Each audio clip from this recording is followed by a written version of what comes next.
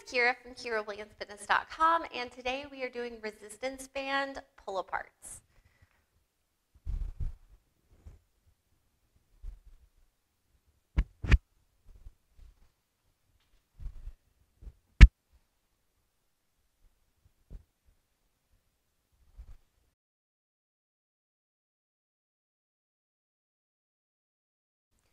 When we do these, we want a lighter resistance band, and we want to make sure that we're standing up straight when we do these.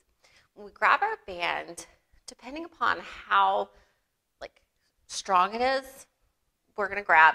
I like to grab with my arms straight out in front of me, no real slack in the band, because again, we're using a lighter resistance band for these. If we want to grab even closer because our band is super light, then we can. We're going to start with our arms directly out in front of us, maybe slightly wider than our actual shoulders. We are simply going to keep our elbows locked out the entire time. The elbows do not bend. Straight out in front of us, pull that band apart towards our chest as our arms come back and out to our sides. Keep your shoulder blades back and down so your traps are not coming into your ears.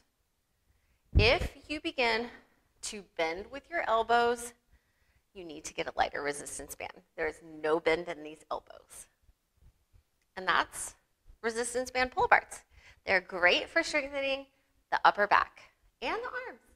And for more great back building exercises like this, sign up for online personal training at KyraWilliamsFitness.com.